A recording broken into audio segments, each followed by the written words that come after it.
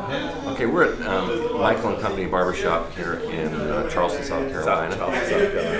And tell us what you're doing here with, why is a barbershop and colorectal cancer? What do they have in common? Well, it's information. We come to the barbershop and you learn about sports in the barbershop.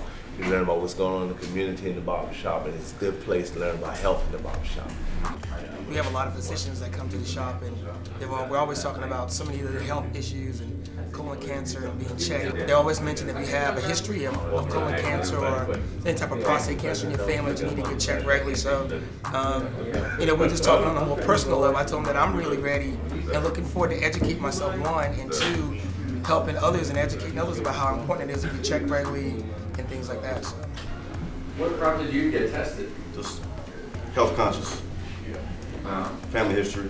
After hearing what was going on, and it's good to try to get it checked earlier. And I'm kind of a few years behind. I would like to know. It's time for me to do it. How old are you? Check. I'm 53. 53. So you're a prime candidate. Yeah. No, I meant to do it back in my late 40s. I got a little busy and all that kind of thing. But yeah. If you have a relationship with over 30,000 stylists and they trust you, why not find creative ways to make them, get the information in the salons? We have a chance to speak to the clients, to get the word out where they can share it with other people. We come in contact with a lot of different people. You develop a relationship with a lot of your clients, and it gives you an opportunity to let them know, and like she said, also to share, to stay up on things. Does it bother you if the stylist talks to you about colorectal cancer? No, because it may be something that I would need to get screened for down the line.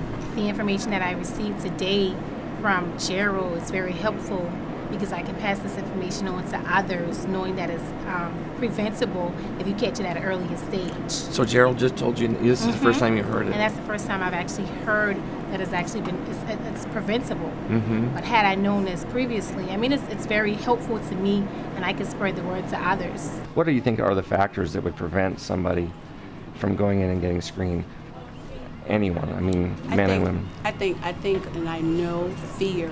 Fear is a great factor in many of our lives, and fear will prevent us from going to the next step, getting screened. We're not sure what we'll find out. A lot of people have that belief or myth that it's better not knowing. I just know that this is something that I have to do. When you reach the age of 50, we, as anyone, no matter what your diversity is, you need to have this check.